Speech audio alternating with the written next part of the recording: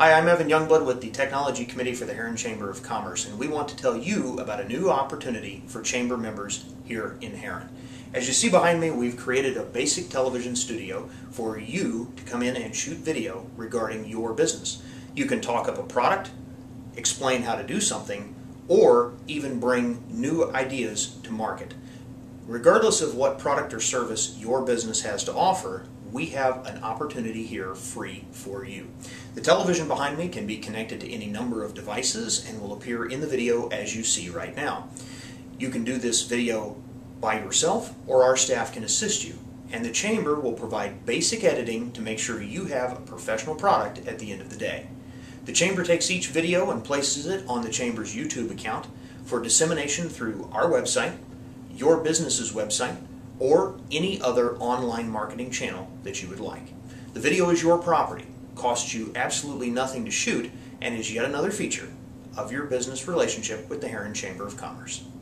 To give you an idea of what you may be able to use this new feature for, here's Tom Harness with Harness Tech Ed. Thank you, Evan, for that great introduction. Hi, my name is Tom Harness and I'm with Harness Tech Ed. I'm here to give you a couple pointers on how to make your video successful at the chamber for your business. First thing is sound. Make sure that the sound is able to easily be heard by the people that are listening and watching the video. Make sure that your message is clear. You want to make sure in the video that all the content that you're providing and presenting is easily understood, and when you edit, it actually goes in a flow that people will understand. Proofread. Make sure that if you have anything in your slide, like this one up here on the board, that you have someone else go over and take a look at the spelling and the grammar. Perfectionism. Many times we want the video to be perfect, Spielberg style, right? So you're going to spend lots of hours. Don't do that. Try to cut it down, limit yourself to about an hour, and then get it out. That roughly will get about a 60 to about a 90-second video clip. Script. Unlike today, you probably should have a script.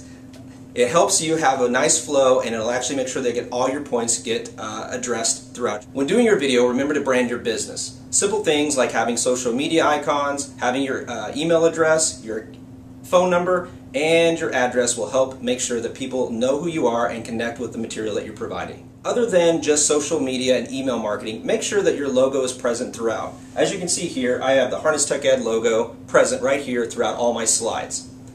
Finally, the most importantly, and which most of you don't even know, right now we're having fun.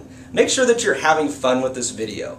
That needs to come through because people want to see how you are with your business. Give your business a voice. I hope some of these simple tips will help you when you come into the chamber and do your video. Thank you. Thanks so much, Tom and Evan. We're so excited for the opportunity for you guys to come down and record your videos. Whenever you're ready, call me at the chamber, 942-5163, and let's set up your appointment. Thanks so much.